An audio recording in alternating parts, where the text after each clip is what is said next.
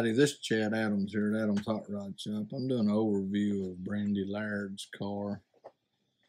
We're doing this overview to put in for the Street Rod Elegance for good guys.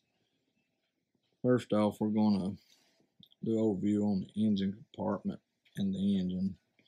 What we've got here is a flathead Lincoln B12 built by H&H Flathead, detailed by us. We're running 397s on it. Got a little generator, Power Master, up to a Walker radiator. We got a custom fan shroud, all that stuff. The engine's been ground and painted. Firewall, we've recessed and made all the firewall, even where the column comes through. Did a lot of modifications on this. I did it 40 column, they call it, but really works nice. Shifts out just perfect. It's got real 97 carburetors on it. Everything's just painted and detailed. Works out good. Motor runs real nice. We're running the Vega steering box, custom motor mounts. Most everything on this engine compartment we have made or customized, but that'll be the engine. Now we're going to go over the interior in Brandy's car.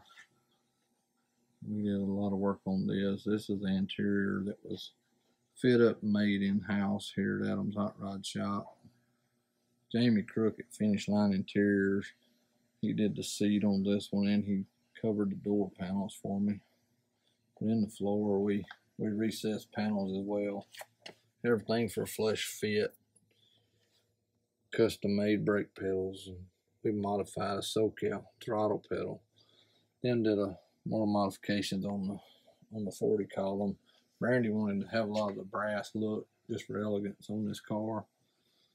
So we did a custom 40 wheel, but it's actually got bent spokes, things like that. Just a little custom touch on the indicator, the V12. And the dash is out of the best we can figure out is a 29 Chrysler. And naturally, Classic Instruments knocked it out of the park, redoing the dash panel for Brandy, and we made the switches come through and custom brass knobs for the ignition and the headlight.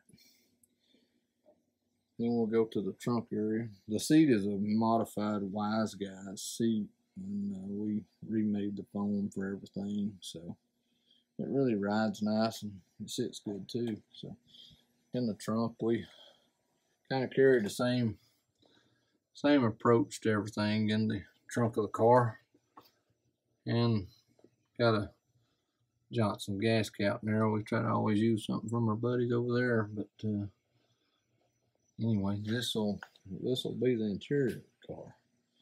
It really looks nice with the color and overall theme. Okay, we're gonna go over the wheels and tires now. We always call it Wheelsmith when we got a custom ordered car. Make some nice wheels, but we took a set of the wheels and had custom sizes made, and they made some real nice one-off hubcaps, concave with right then on the Lady Laird Lincoln V12.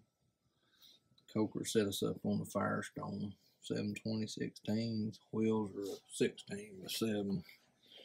They did the same approach up front. Rolled out with a 15.4 up front. Same deal on the cap.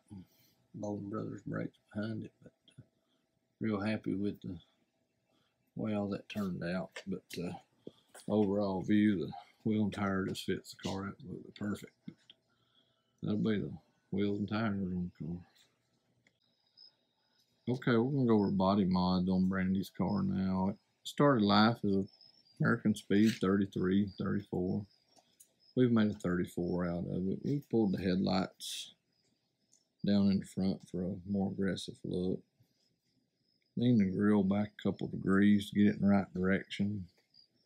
We've channeled the front of the car. We channeled it 3/4 of an inch to get it look like it's going fast, sitting still. Had custom made hood tops made, custom leather straps to highlight the engine. You can see the engine all the time since it was the focus point on the car. This work reshaping the tops of the front fenders, custom fender braces as well to get that tire up in that fender better. Roll around to the back, reshape the backs of the fenders, custom cut tail light stands, custom work on the housings as well. Then we went to the rear of the car. I never liked the way the rear pan fenders fit on the 34. So we reshaped the pan, got it all matching up real nice. But overall, not tons of body mods. Kind of put a little custom deck handle. A few little touches on the car. Left the handle just for easier operations and getting in and out of the car without touch the paint. That's the overall body mods. Okay, we're gonna go over the paint on Brandy's car. We made a custom mix on this car. Brandy named it Grover Green. It's a PPG base clear. Everything's painted and sand and buffed out to perfection. Had a lot of good help on the body and paint of this car. A couple guys come in and help me, and that'd be Butch Roper and Harry Henning and Dion Wilcox and Dennis Elmore here at the shop, Bob McIntyre. We all pitched in and got everything painted just slick as a button. Then we went to a gold accents, and that's also a custom mix. And just, you know, had to always tie in a little black with that and painted the inside of the grill black. But that's the paint on this car, and you can see the finish. It's absolutely perfect. Okay, we're gonna go over the chassis on Brandy's car. What we got up front is a 5-inch SoCal drop die beam axle, Bowling Brother brakes. Got we've made custom fender braces and stuff to get the car to sit lower. We're also running a custom set of hairpins. That's all made.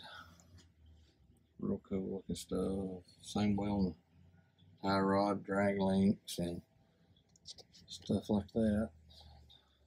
Started out with a set of American stamping rails, fully boxed in our jigs here at the shop by Dennis Elmore. Made some custom covers to clean up the bottom of it. Got a 1-piece floor pan underneath the car to clean it up real nice. Rolling on the back, we got a set of ladder bars hooked to a winter's V8 quick change, Alden coilover. Got a custom made gas tank. Rolled on around. We've made a custom spreader bar on the back curve. It looks real cool. You can't see it when the car's on the ground, but it looks cool. Anyway, that's the chassis on Brandy's car.